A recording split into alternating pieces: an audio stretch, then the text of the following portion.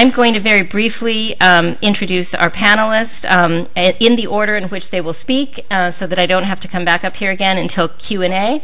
Robert Wesley is the Louisiana Outside Counsel Health and Ethics Professor in Legal Ethics and Professional Responsibility at Tulane, which is a fitting chair for someone who holds a PhD in philosophy.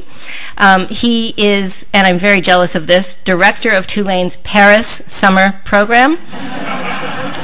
For the past decade, he's written extensively about reparations for slavery, and he will share some of that work with us today.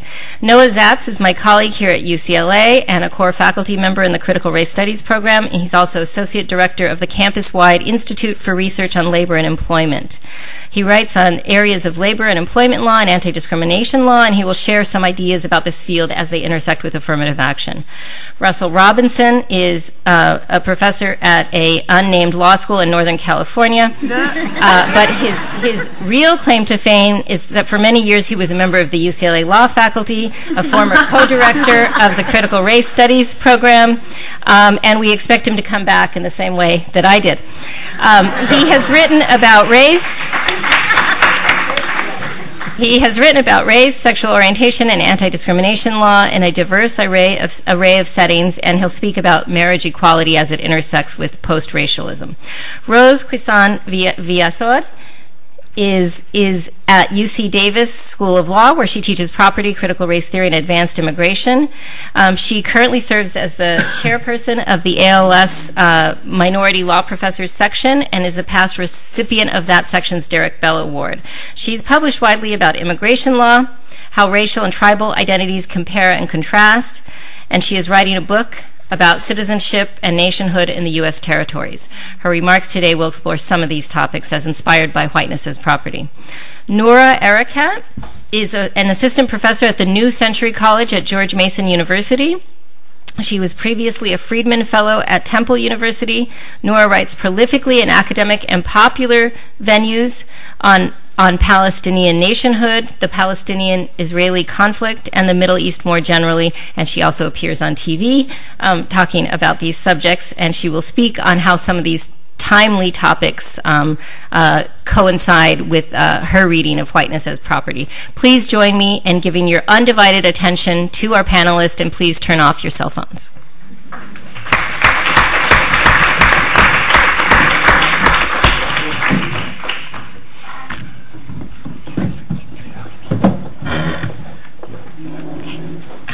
It's a tight space. Yeah.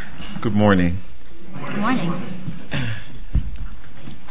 I'm very honored to be here this morning, to have an opportunity to talk about how influential Cheryl Harris has been on me as a scholar and also personally, and in particular her article, Whiteness as Property, has been extremely influential in my own work, and I'm going to talk about that in a moment. I just wanted to hasten to correct one thing in Laura's introduction of me. I am the former director of the Paris program at Tulane. Well, that makes me feel better. That makes you feel better, good. Okay, makes me feel worse.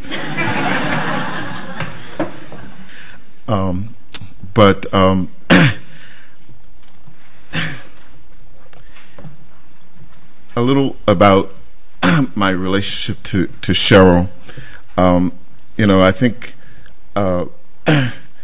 one of the pieces that was shared with the CLE folks for this event is my piece from the fall 2005 issue of Representations, the Occur Shared Genealogy, Temporality, and the Problem of Value in Black Reparations Discourse. I actually wrote that piece at a time when I was a fellow at the Humanities Research Institute in Irvine, and Cheryl was also a fellow at the same time, and really again just served as a model for how to be an engaged scholar on these types of issues. I think that one of the things that that has really struck me is that in order to understand whiteness as property, it seems it was first necessary to revisit American slavery, right? So that the object of property is ineluctably sutured to the subject of property in a symbiosis of subordination and domination. And in my own work, I've also had to revisit American slavery quite a bit. In fact, some would say that I'm obsessed with it.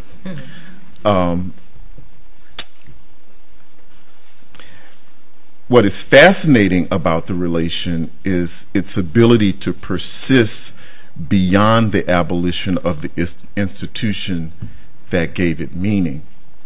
And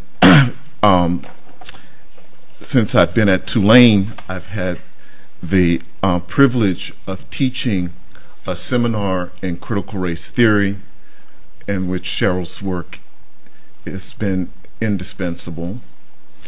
And I also recently have started teaching a seminar on law and literature. And during the last session of critical race, I had a student who came up to me and said, "Have you heard about Carla Holloway's book, Legal Fictions, Constituting Race, Composing Literature?" And I said, "Well, no, I haven't." She said, "Well, you really should read it."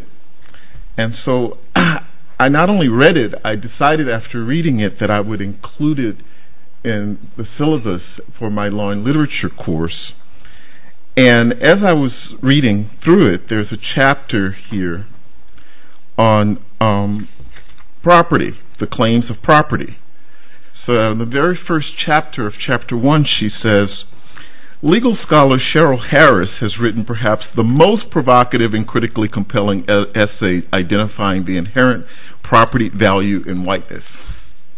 For Harris, the nomination of whiteness as a tangible thing, like property, invests it with an inalienability and control that was fundamentally proprietary. This value came to direct legal resolutions that protected claims made on behalf of white citizens." So there it is. I mean, again, even in a law and literature context, Cheryl has her influence is there, right? She depends on Cheryl's work quite a bit in this chapter. And she's asking similar type questions that I ask. She says, "The critical questions that shape this text ask why matters about personhood, slavery, and identity would continue to exert such profound narrative energy long past the era of slavery," right? So why is it that these questions continue?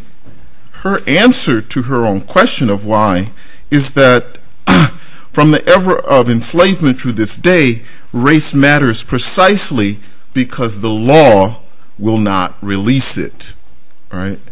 So it's the law that won't release this construct. So what whiteness as property does, in my view, is facilitates a fundamental socio-legal reassessment of the socio-legal relations that are claimed by some to be value neutral, as in fact racially biased. It's the difference between viewing current race relations as racially distinct from the past and viewing those same relations as coextensive with and causally linked to past practices. In other words, it's the difference between past as bygone and the past as prologue. Clearly, I fall on the side of the past as prologue. And in the Black problem of value in Black reparations discourse piece, what I attempt to do in thinking about the whole topic of reparations is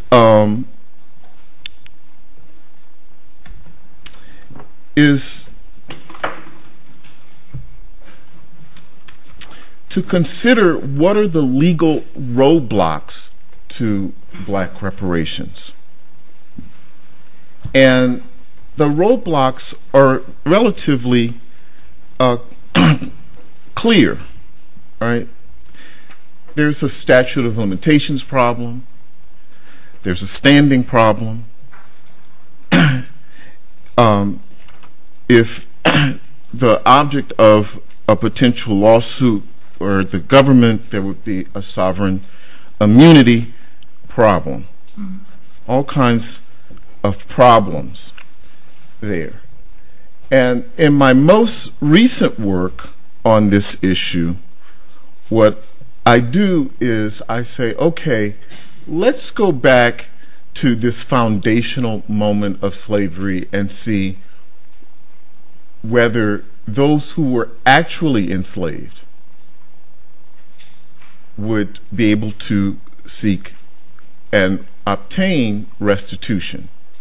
So in restitution claims for wrongful enslavement and the doctrine of the master's good faith, I look at that exact question, where there's no problem with statute of limitations, there's no problem with with standing, there's no problem of no procedural problem other than the plaintiffs themselves are enslaved persons claiming that they're wrongfully enslaved.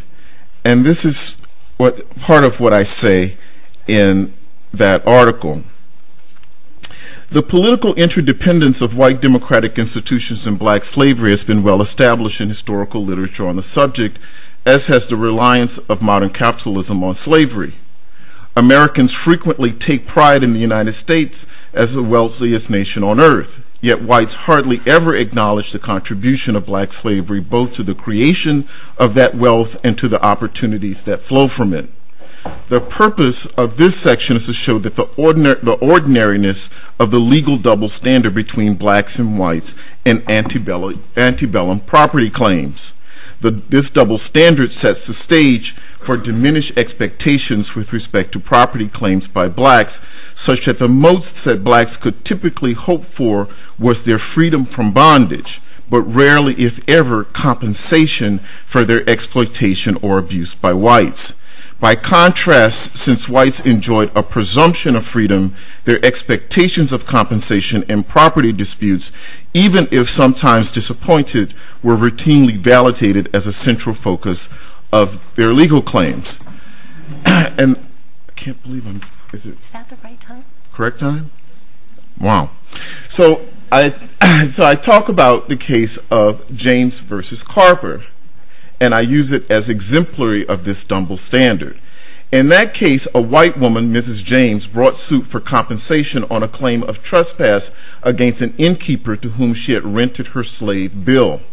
She sued to be personally compensated for the injuries inflicted on Bill when the innkeeper caused Bill to be severely whipped in the belief that Bill had stolen money from one of the innkeeper's guests. At trial, the jury was instructed that the employer of an enslaved person had the same right as the owner to inflict punishment on the slave. The only limit on such punishment under Tennessee law at the time was to refrain from taking life or limb or the infliction of great or unnecessary torture. Nevertheless, the Supreme Court of Tennessee found that the transfer of the right to punish a slave from the owner to a temporary employer could not arise by legal implication in a case that involved allegations of criminal wrongdoing on the part of the slave, as opposed to insubordination toward a superior or wanton misconduct that was not criminal in nature. Such a rule would interfere with the court's own authority to punish the slave. Thus, the court granted Mrs. James, the slave owner, a new trial and a fresh opportunity to prove her damages before a jury, which could include, according to the court, payment of exemplary damages by the defendant to the slave owner.